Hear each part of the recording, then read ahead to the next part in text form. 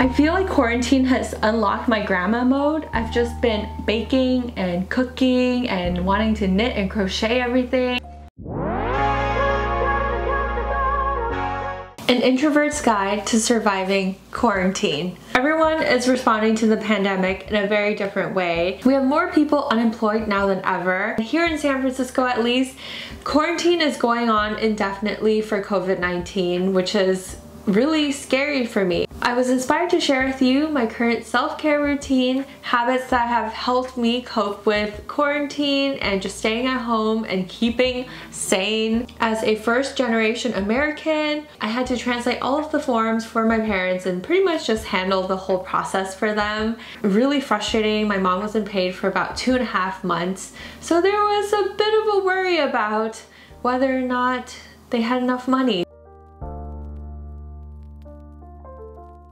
At the beginning of quarantine, I was obsessed with checking the news, always refreshing my Instagram feed and seeing what everyone else was doing, but I realized it was just such a toxic cycle. I was constantly just checking something and just waiting for something bad to happen.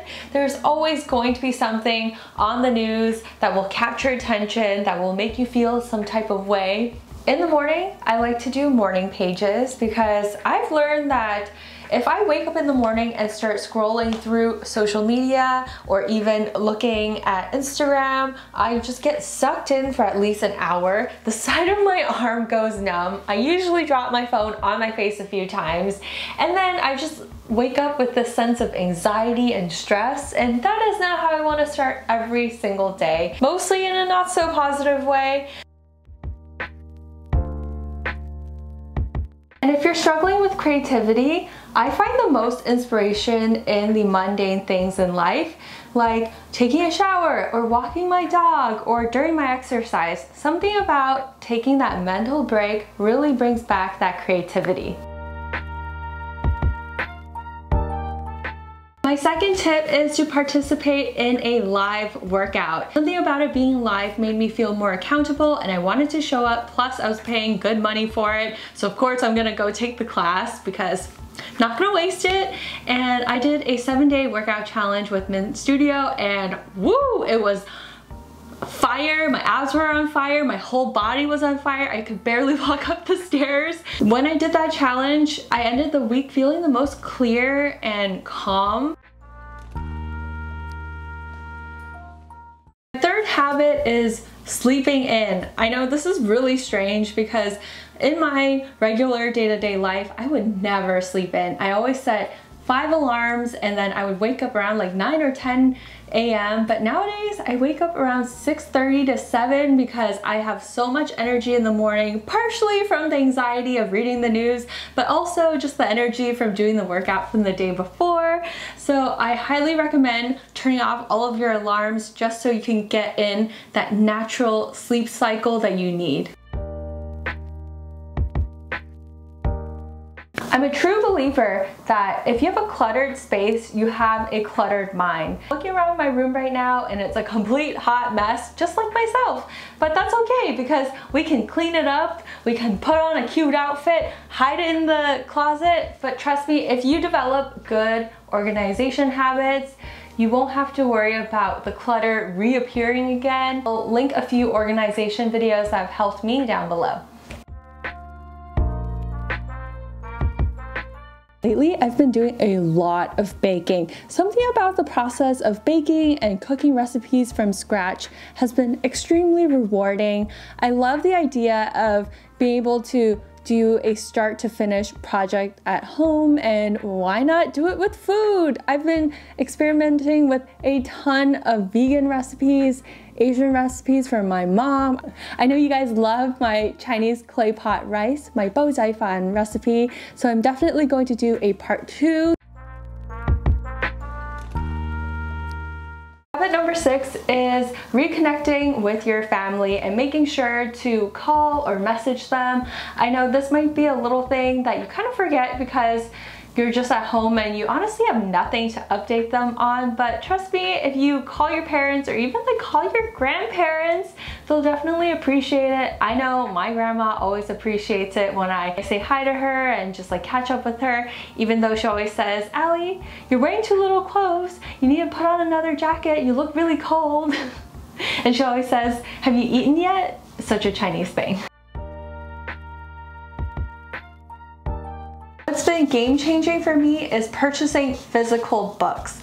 Something about just being able to disconnect from my phone and putting it away and just getting absorbed into a story has been very helpful and able to create a little sense of, I guess, separation between work for me, because you guys know all I do is post on social media, so being away from my phone feels like a nice break. I've been reading Brene Brown's Daring Greatly, and I've been trying to practice different ways to be more vulnerable in front of the camera. I'm not the best storyteller, I'll be honest with you, which is why I'm trying really hard in this video to share my personal anecdotes and stories with you. I'm not sure if it's a cultural thing where I've learned to just suppress my feelings and don't show any signs of weakness that makes it difficult for me to share my thoughts and how I'm really feeling. My automatic response to being in front of the camera is be happy and joyful, because that's what everybody wants to see. But I'm a real person and I have real struggles that I think you guys could definitely relate to, so I'm really trying. Healthy habit number 8. Actually connecting with your significant other. I know you're probably stuck at home and you probably want to kill each other by now, but at the same time, when was the last time you had a real conversation and asked them how they're doing? The other day I was chatting with Scott, just asking about work, and he really opened up to me, and I was completely shocked because we had spent 2.5 months together and I had no idea he was feeling that way. So maybe not even with your significant other, but even a friend, like maybe it's time to check in on them and see how they're doing. So that's something I've been learning to do more of.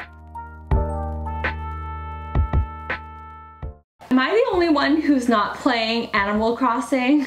I couldn't get my hands on a Nintendo Switch, which is why I have no idea how to play or who's on it right now. I have serious FOMO, but my next tip is to play a game with your friends. I played Kahoot, which is more of like a quiz game, and that was a lot of fun.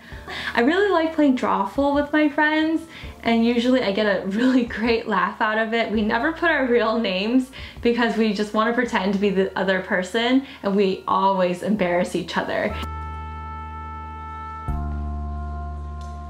One of my new favorite hobbies is having a little herb garden. So I've been going to the grocery store and strategically buying herbs that I can regrow, things like chives, basil. You can even regrow lettuce if you cut off the tops. There's so many herbs, and herbs are just a fun way to add some spice, like literal spice, to your life, because guess what, my life feels pretty boring. And I know Bella's like, yeah, super boring. All you've been doing is just like sitting at home and binge watching Netflix videos and not really doing anything.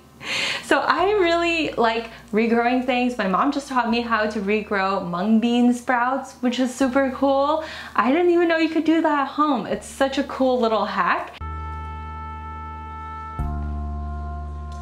If you're mentally sick of the place that you're in and you just want to escape and you're feeling claustrophobic, rearrange your furniture. Oh my gosh. Something about just rearranging your desk and putting it in a new place just feels life-changing. When I moved my desk towards the window, I was able to get a lot more natural light, and I was able to work a lot more efficiently. Another way to amp up your space and make it feel more energized is by using an oil diffuser. I've purchased a few that I really love, which I'll like highlight over here, and it just gives me this zen feeling. Feels like I'm in a perfume store, or what I would imagine if I was walking through a farmer's market or even like a fresh herb field. It just takes me to so many different places. So you can customize your scent to anything that you want. You can also spray your favorite perfume or even cut like oranges or lemons. Bella's like, yes, I'd be totally down for that. Oh my gosh. Oh my gosh, you would never get sick of a place, would you? And if you've been considering getting a dog, I would highly recommend it because having a pet in quarantine has just been so soothing, and she's such a nice support animal. Even though I talk to her every night and I'm sure she has no idea what I'm saying, it's just very calm. It's like having a life-size teddy bear that you can hold.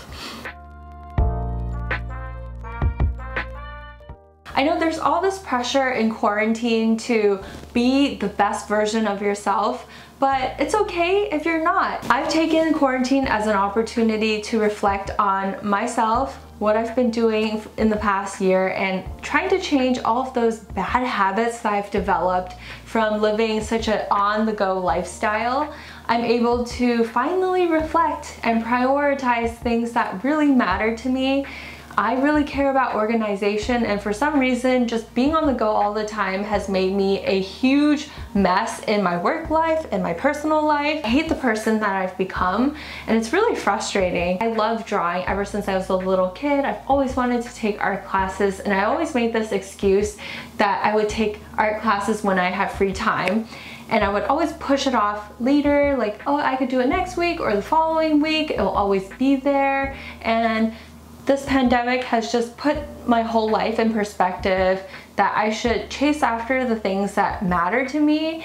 And what I do care about is creativity and being the most creative version of myself, so I could be the best version for you guys. I feel like I've become this machine in producing videos where I would create content super fast. Like, I'm one person. I like to keep a sense of personal touch in everything that I do, whether it's in the editing or just honestly just being on camera. I think there's so much that I can improve on, and I've been trying to learn different ways I can just make the content that makes me happy. So if you're feeling this pressure of like being unemployed, not knowing what to do, or just feeling lost, don't worry, because I'm in the same place with you. I'm in the same boat. I'm just as lost, but I think we're gonna get through it. We're gonna push through, and we're going to become better people. It was so great just sitting down and chit-chatting with you guys through healthy habits that have helped me stay sane during quarantine, especially as an introvert. I know sometimes it's difficult to reach out for help. I hope you don't feel alone in this, because I'm in the exact same boat. If you're interested, be sure to follow me on Instagram and TikTok for more videos. I love you guys, and I'll see you next time. Bye!